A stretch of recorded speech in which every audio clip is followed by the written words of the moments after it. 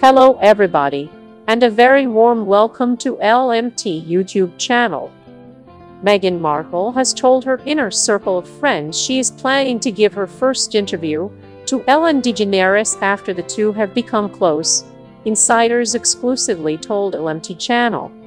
Ellen and Meghan have already discussed a sit-down interview that's been in the works for quite some time now, as a source at The Ellen Show confirmed.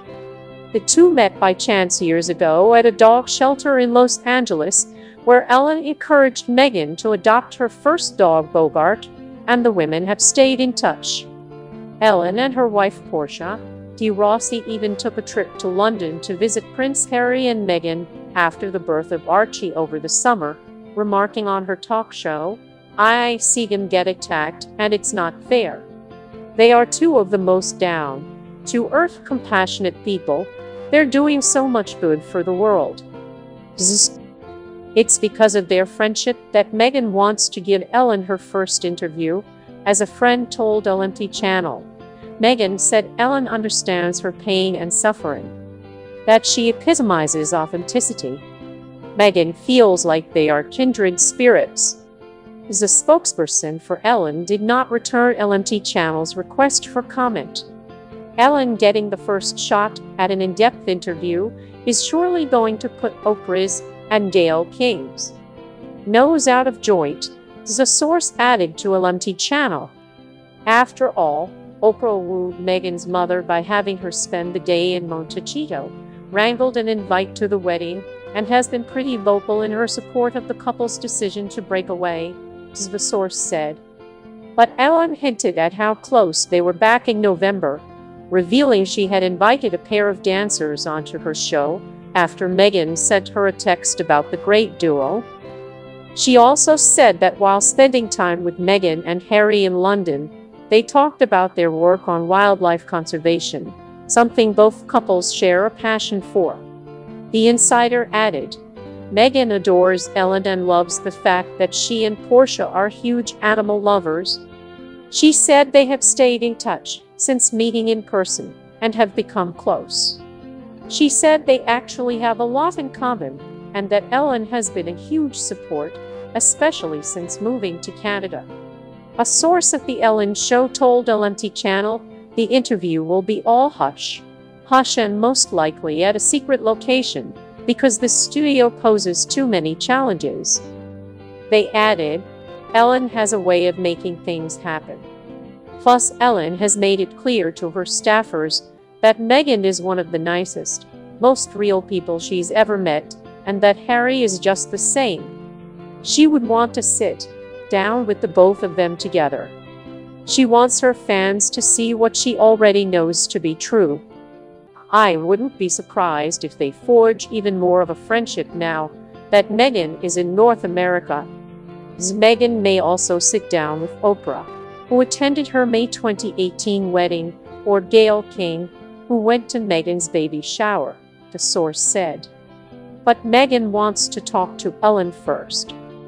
In other news, Oprah says she's 100% in support of Prince Harry and Meghan Markle's exit from royal life because she knows it was not an impulsive decision, no matter what the British media says. Oprah spoke out Tuesday night in NYC, telling Adam Glynn she has no issue with the Duke and Duchess stepping back and forging their own path, and more than that said everyone should respect it. She says Harry and even Queen Elizabeth herself made it clear he and his wife had been thinking about this for a long time.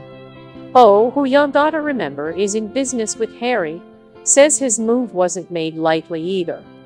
Page noted that last weekend during his speech. You gotta see how Oprah frames her staunch defense of Megxit.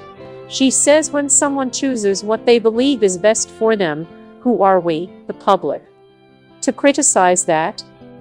Her pal, Gayle King, was there too, and says nobody in the royal family was blindsided.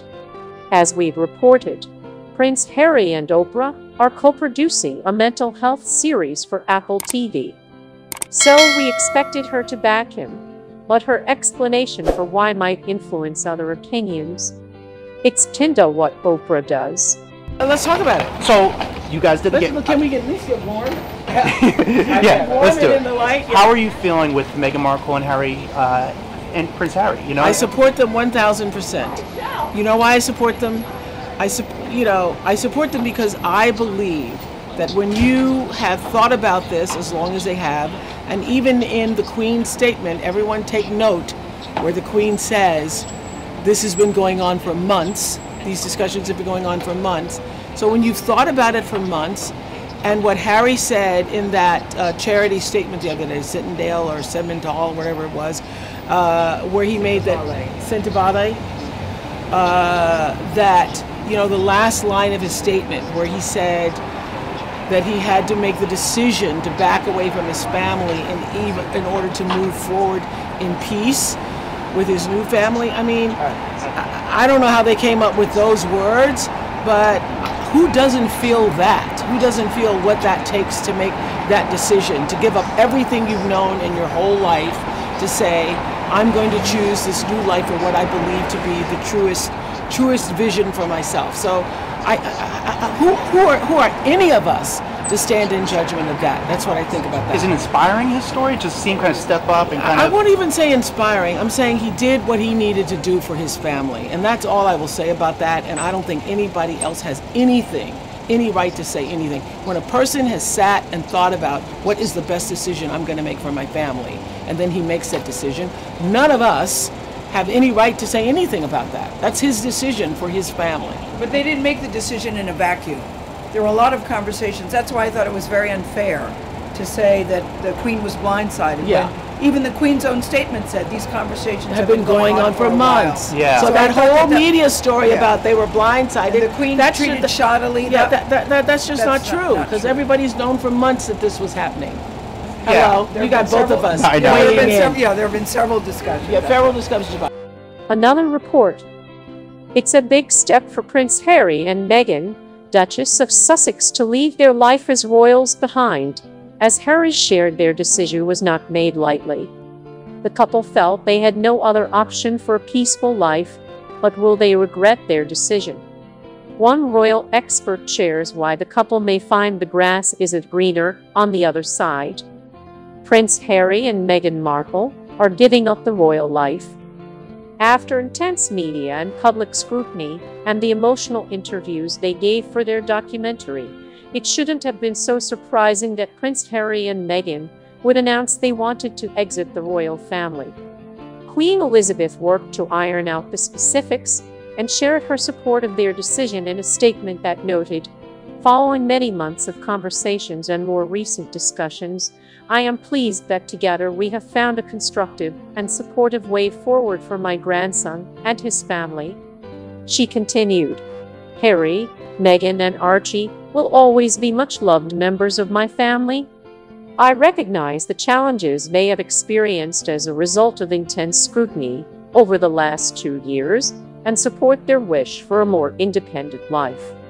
It is my whole family's hope that today's agreement allows them to start building a happy and peaceful new life." The Sussexes felt there was no other option.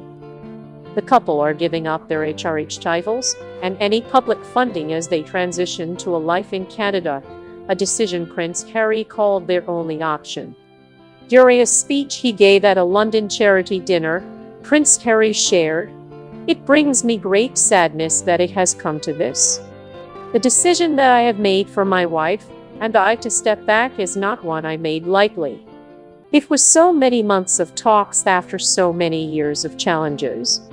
He added, "And I know I haven't always gotten it right, but as far as this goes, there really was no other option." Will they regret the decision? They've given up their royal duties and Prince Harry had to give up his military titles. Plus, they'll be repaying the taxpayer money used to refurbish their Frogmore cottage home. There were sacrifices made, but they will keep their own private patronages and associations.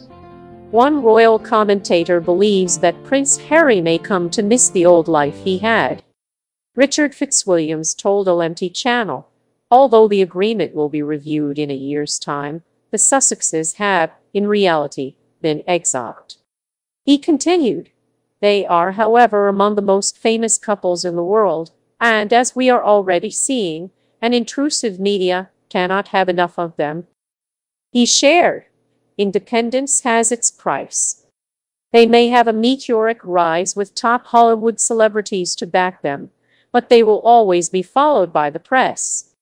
Meghan may be in her element. Harry may prove totally adaptable, but he also could miss what he has given up." Fitzwilliams further claimed that Prince Harry's loss of his military links will deeply upset Harry. The expert noted, "Since he can no longer wear uniform, this is something he will." So there you have it. That's all the news on Meghan and Prince Harry situation today. As always, thanks for listening. Don't forget to like, comment, subscribe, and press that notification bell if you want to be notified of future videos. Thank you. Don't stop.